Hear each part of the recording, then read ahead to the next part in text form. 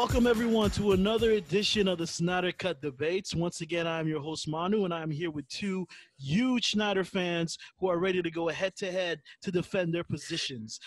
This week's episode, we have none other than JD himself, the man from Def Justice. How you doing, my friend? What's going on, everybody? Y'all doing? Yeah, man, doing well. How about yourself, bro? It's good to have you back on. We've done a roundtable together. Yes, sir. So I'm really happy to have you on here, especially since you're going to be going up against my little brother, my main man, Salazar. How you doing tonight, bro? Well, it's not tonight, but yeah. Oh, you know what I mean, man. You can see the sun right behind you. Yes, you can. No. Well, I'm doing good, man. I can't wait to get started. Awesome. So today's debate topic is going to be, who is better, the DCEU Batman played by none other than Ben Affleck, or DCEU Superman played by Henry Cavill? So Sal today will be defending the great Henry Cavill Superman, while JD will be defending none other than the Batfleck. So this is not our first rodeo, so I'm just going to go over the rules one more time. Each of you will have 3 minutes to give your initial opening statements as to why you feel the way you do about your position, followed by a 2-minute rebuttal of your opponent's position, and then finally 1 last minute to defend your position. Finally, you will have a 30-second closing statement where you will try to talk to me, the host, and try to sway me. And I will tell you right now, gentlemen, I am not easily swayed. So I want you guys to come out full fire all the way through, no holding back, no holds barred. This is like a WWE no rules match. So I want you guys to go at each other as hard as you can. So hold on, let me get my clock sorted out right now. And we performed the coin toss before we got started, and JD won, and he chose Sal to go first. So Salazar, you're going to get us started, and you're going to tell us in 3 minutes why DCEU Superman is GOAT. Starting now. All right. So, like Manu said, DCEU Superman is the GOAT. He's the alpha and the omega. Zack Snyder has put this character at the pinnacle of the DCEU. He's starting off with Man of Steel, where we see this character go from birth to the eventual becoming of his character, of Superman. And we see that he can change many of his adversaries in the franchise to becoming a better version of themselves. So you have Pete Ross, you have Colonel Hardy, and eventually you have Batman himself. All these characters that this character comes across, and they become the better version of themselves just because of the way he is. Not because of some cool speech or anything. It is just the things that he does. And this character is completely refreshing in our modern day storytelling. Like I just said, he doesn't have these cool speeches. He just does what he does. He says what he means and means what he says. And unlike another character we're going to talk about, he didn't hide for 20 years in the shadows. He doesn't beat people senselessly as a brute force. And like I said, he's led all of these people to come out of the shadows, whereas another character has just completely had an inward and more selfish crusade in his crusade, I guess you could say. You said I had 90 seconds? Yes. Oh, okay. And Zack Snyder has related this character to so much mythology, where we have in Man of Steel, you have like Plato's Republic, and then in Batman v Superman, there's like Greek stuff, there's stuff from the Wizard of Oz, and all this relation to different types of mythology to elevate and put this character on a higher pedestal than your average caped superhero out there. Man. Yeah, 45 seconds left. 45 seconds. And like I said earlier, fuck it. I'll take a stab at Batman then. Batman, his crusade is much more inward and selfish. He goes out beating people to a bloody pulp just because his parents died one day. Superman's parents died, and he's been going out there saving people, being a better 15 self, seconds. making people be a better version of themselves. And Batman ain't done shit except give some grimy dude some 5 cool seconds. metal teeth. That's all Batman's done. All right, all right. Not bad, not bad. I appreciate the approach there. You know, Nice one, I bro. really Nice one. appreciate that. Nice one. JD, you let him go first, and he put that blast on you right real quick. So it's up to Okay. you now. So you Okay. have 3 minutes to state your reasoning and your thinking as to why DCEU Batman is better. Starting now. All right. So we're gonna start with, Bruce Wayne, Batman, Ben Affleck. Some of you call him Batfleck, the man, the myth, the legend. You know what I'm talking about? Like you heard, Sal gave some repertoire about Superman, whatever with that. Let's go on with Batman. So let me tell y'all something about Batfleck. We got this man right here. You could say, oh, he's inward battle. He's been through some stuff. Robin's gone, and it's Dick Grayson Robin, if you think about it. So that helps with some things. You got this whole situation of him, mankind being introduced to this Superman, but Batman's been around fighting battles, been going through it. You got the suit that's been scarred to all hell and back. So this man has been going through some deep situations, and you got Alfred trying to coach him, tell him that this man is not his enemy. Is it really true? This Superman who doesn't give a care about, what's going on in Africa. He just barges over the place whenever Lois Lane is in trouble, which is funny because he only shows up when Lois Lane's in trouble, but when Martha's in trouble, he's nowhere to be found. So, your own mother disappears and you don't hear her heartbeat, but you hear Lois Lane's heartbeat. A whole other thing. But let's get back to Batman. Batman is the kind of person that's ready to let things go if he has to. You know what I'm saying? He don't care about no Lex Luthor and his goons. He don't care about no Africans in the desert. He does what he has to get the job done. You know what I'm saying? 90 seconds. We could have seen it fully, but that's another discussion for another time. Anyway, but I'm going to tell you right now about Ben Affleck's Batman. The one thing that he has is the determination wherever the method goes to. If he has to stop a Superman, he goes all out with Kryptonite. How do you know he doesn't have anybody on the side, by the way? But with Kryptonite, he has to stop him. When it comes to Martha Kent, he's holding back. If everyone here who's listening, hopefully has played Arkham and knows that warehouse scene. It's very reminiscent of the 1 minute. So you know what you was going to come into. And the people complain that Batman kills, come on now.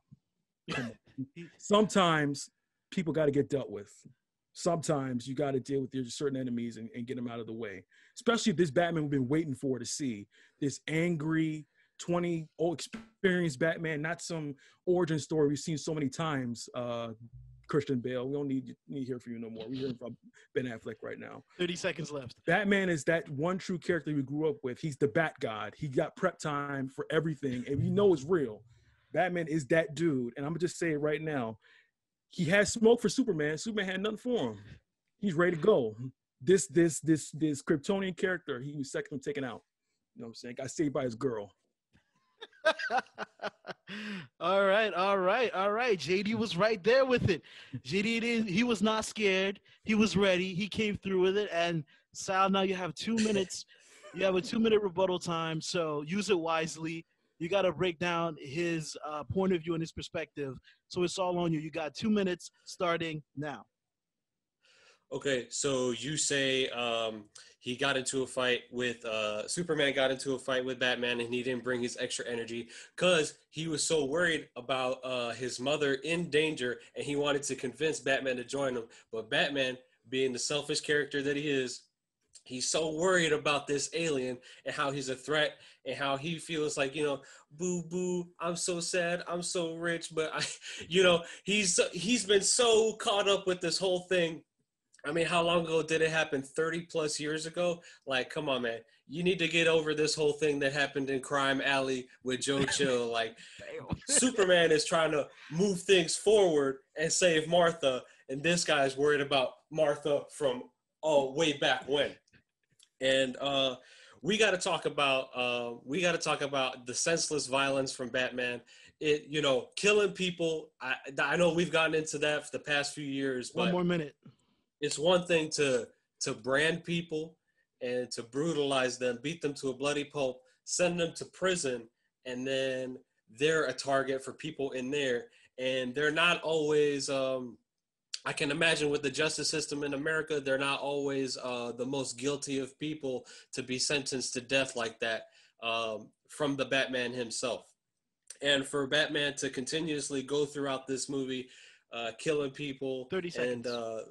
And leaving a wave of destruction behind him, only to just keep going forward in this, like I said, selfish inward crusade where all he wants to do is just kill somebody just because they make him feel less of a man. How much time do I have left? 10 seconds. 10 seconds. This guy's a bitch, period. That's it. He's a selfish coward. All right, you done. Damn, JD, did you hear all that? I heard it. He said that your boy created a wave of destruction. He said Batman created waves of destruction and that he was a bitch. So what you gonna do, JD? You gonna let this man down talk Batman like that? You got 2 minutes. Like, let us know. You got 2 minutes for a rebuttal starting now. Talking about a wave of destruction. Did you not see Metropolis after Man of Steel? Did you not see the Wayne building in half, my brother? Come on now. You worried about Superman killing Lex Luthor's henchman and Batman destroying a city, bro. And to top it all off, you talking about Martha when Superman's on a mountain talking to the spirit of his dad and his mom's getting kidnapped. Bro, come on, bro. That's your mom's. You're not gonna go over there and go save her? You busy? You go. I gotta sit in my empty fortress of solitude and think about stuff. Oh, meanwhile, my mom's getting kidnapped. And if your mom is kidnapped by Lex Luthor, instead of fighting Batman, go save your mom, bro. You were Superman. You were that strong character that literally is faster than a speeding bullet. You got enough time to find your mom than fighting this dude over here, bro. That's why he got that smoke. He wasn't ready for it. So, and also he's thinking, oh, okay. You got 1 more minute. I can really stand all these bullets. You think this man is throwing all these heavy hits at you? He wasn't ready for you, bro. That's why he wasn't ready for the kryptonite. You got to think smarter, man. You got to plan when you ahead. That's why you're going against the prep god. You're not ready for none of that smoke, man. And then after that, talking about with the spear, here's my last point. Why not just get one of them's lasso and tied up Doomsday and let one of them stab Doomsday, bro? You still be on the planet. Just saying. Your world, you still be with your girl, but nah, let me sacrifice myself. You got 30 seconds. Anyway, man, he a punk, man. I don't care about that fool, man. Man, I'm not even sure if you're talking about Sal or Superman, that last line. Oh my God, like so much animosity. I love it. So like you guys got 1 more minute to make one more final attempt right here, right now. So, look, go as deep as you can and give me something more. Come on, Sal, you up first. Go ahead. 1 minute starting now. Look, man, Wonder Woman couldn't kill Doomsday. We saw that the spear was the only way to hold him down. And obviously, Batman's not going to hold down Doomsday. So you got to have the big dog carry the big gun and take that dude down. And he did it. And he did it at the cost of his own life. And that wasn't the first time he saved the world. He did it again, or he did it before in Man of Steel. He put the whole team on his back. He brought the U.S. military with 30 him. seconds. He cracked that dude's neck. What's it called? And I have to say, DCU Batman, 20 seconds. Obviously we don't have the Snyder cut yet, but this character has aged horribly. We have Black Lives Matter, we have police brutality. 10 seconds. And this man was just the embodiment. We have the batter up drawing with the police advocating for the violence from Batman. All right, that's it. Your time's up. Your time's up. All right, JD, apparently you've aged horribly. Are you gonna take that sitting down? Are you gonna let her talk to you like that, JD? First off, hold up. You got 1 minute, and it's starting now. Go. First off, how do you know Wonder Woman couldn't stop Doomsday? She stopped Ares. Don't disrespect Wonder Woman like that. Second, it only took Batman's kryptonite bullet to stop Doomsday. If you ain't shot that bullet, how you gonna get there close enough with the spear? Third, you worried about some whole situation about Batman's position with how we going through society. We haven't seen his position. That's a whole other topic. snakes in the water. That's all I'm saying. But I'm gonna keep that. I'm gonna let y'all ponder on 30 that point. seconds. But here's the 30 thing, seconds. man. It's funny how this Superman who has all this hope and all this power and it's a symbol for justice got beat up by my mans, bro. You know what I'm saying? Like it's hilarious that 15 seconds. come out a weathered old human beat the crap out of the strongest man on the planet. 10 seconds. So I'm just saying, y'all know, you know what I'm saying? Dude, it's Mayweather against, some kid, bro. That's all I'm saying. That's all I'm saying. All right. Oh my God, you guys are killing me tonight, man. Or today. I keep saying tonight. 'Cause I usually record at night. Recording in the middle of the day is not something that I'm used to, but it's something that I had to do for you fellas. But man, this debate has been so great so far. Yeah. I'm not gonna lie. I'm really struggling with which of y'all to give it to, but luckily you have 30 seconds to give me your closing statements and try to convince me why I should pick you. Sal, you started this whole thing. You're gonna start this final segment as well. So go ahead. You have 30 seconds. Closing statement starting now. The DCU Superman, Zack Snyder Superman, has shown me once and for all that Superman is a much more complex character than Batman himself. Batman is just some detective fighting for one city, trying to fight this endless, purposeless battle. Superman, you can explore so much. You can explore religion, philosophy, magic. You can explore what it means to be human. That's it. 30 seconds. That's it. That's all you had. I tried, man. You did. I saw you there. All right, JD, it's your turn. 30-second closing statement. Tell us why DCEU Batman is better. Starting now. This is the thing, man. I'm gonna speak to you. We got a character like you got DCU Batman, Ben Affleck, that we have so many stories you can tell. This weathered, older Batman, stories that are just abundant that we can come from. And now we got Zack Snyder's Justice League coming out, so we know we can get even more. We got the room on 10 the table. seconds. We can get Ben Affleck to come back and tell a story against Deathstroke. Who doesn't want to see that? 5 seconds. So that's a great point for us to see. And I'm gonna say right now, That's it. Wait You're done. That's it. Thank you, both you gentlemen. I know that these debates aren't easy. I know that there's a time crunch, but I really feel like you guys both have brought it. You both made some wonderful points. The fact that Sal brought up the importance of DCEU Superman as a mythological figure, not only in the DCEU, but for the entire world, I thought that point hit home directly. And the notion that Batman has to get over his own shit so we can move on into the future, that was another strong point that he did make. Although, your closing statement didn't hit home as hard as it should have, you did pretty well over the course of those first 3 rounds. Now, JD came correct. JD told you straight up, Superman is a punk. Superman ran away when the world needed him, and he only shows up when Lois Lane is in trouble. JD does have the fact that Batman had won that fight in his corner. He did win. An old, weathered, beaten old man beat Superman down to the point of no return. But now, JD, you did try to come at Superman and take away his sacrifice, which I can't fuck with. I apologize. Listen, you do what it takes to win. I'm sorry. Right, you went for it, bro. You went for it, man. Yeah, this was hard because I like both of them a lot. It made me feel like you're recording. Keep going. But I got it in the end. After much deliberation and much thought, I got to give it to Salazar. Superman has won this battle. Thank you very much, both of you guys. Y'all brought it. It was not an easy choice, and I could be wrong.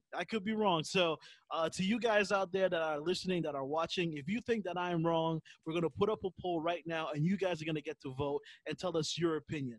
Who is better? JD's argument about DCU Batman being the GOAT, taking down Superman as though he owed him his lunch money, or is Salazar right about how DCU Superman is a mythological figure that allows us to study so much more about who we are as individuals and as a race? So I want to thank you both, you gentlemen, for coming on. This was a great debate. Sal, you got this victory. If you got anything that you want to say before we head out, this is your chance. Take it. Man, 2021. Let's get this Snyder Cut. Let's go see what we got.